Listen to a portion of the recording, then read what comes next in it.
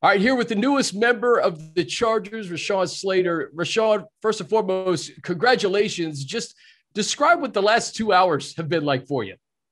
Chris, thank you. I'm so excited to be a Charger. All day, I just that anticipation of being picked. I tried not to let it get to me too much, and so I was trying to stay even keeled throughout the day. But then finally, whenever my phone started buzzing, just pure joy and gratitude for not only like my family who was there, but all the people who kind of helped me get to this spot. And I couldn't have chosen a better destination for myself. I'm so thankful.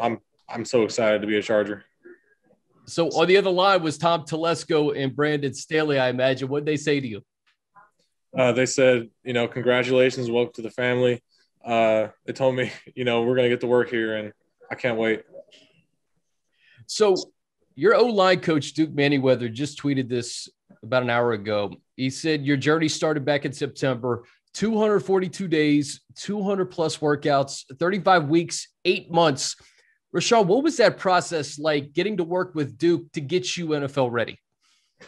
It was a blessing. I mean, for years now, I've actually been following Duke. And so it was always a goal of mine was to be able to train with him because I knew he was the best. And so being able to realize that in and of itself was, something I was excited about. And those workouts, we got a lot done, not just physically, but mentally in the way, the way I train, the way I approach the game, and just my knowledge about being a pro. And so we really attacked everything. And I would, if I do it all again, I'd 100% do it with him again. And those last 6 months have been a blessing. So obviously the headliner here is going to be protected Justin Herbert, but what excites you most about this offense? Not just what Justin did last year, but there's a lot of pieces, not only on the offensive line, but at the skill positions. Yeah, I'm so excited. I know the Chargers did a lot of work on the O-line free agency, and I'm excited to be a part of that O-line, compete.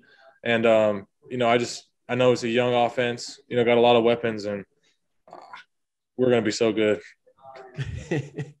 So that offensive line, a lot of vets. We talk about Brian Bulaga, Corey Linsley, and all-pro, Matt Filer, Ode Ibushi.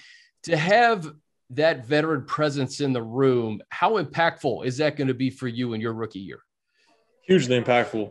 One of my goals was to go to a team, not that it's under my control, but I really wanted to go to a team that, had those vets in place just because I know how much of a resource they are for a young guy like me, just to be able to pick their brains and soak up all the wisdom they've learned throughout the years.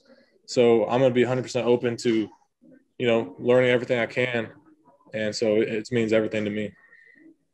And on the other side, to be able to go up against a guy like Joey Bosa on a daily basis in practice, how impactful is that going to be? We're talking about a guy, one of the top 3-5 edge rushers in all of football.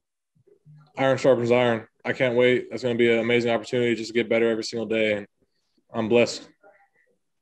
I mentioned this to you, a couple of Wildcats already here, and Justin Jackson and Joe Gaziano. How excited are you to be reunited with those guys? It's going to be amazing. Amazing reunion. You, Cody. Yeah.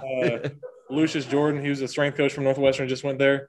Man, it's going to be amazing. I can't wait to block for JJ too. Yeah. Exactly. You block for the ball carrier again. Yeah.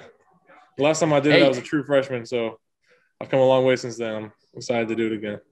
It's amazing. Hey, final thing for you, just a message to Chargers fans. I'm looking at Twitter. People are over the moon that Rashawn Slater's in powder blue.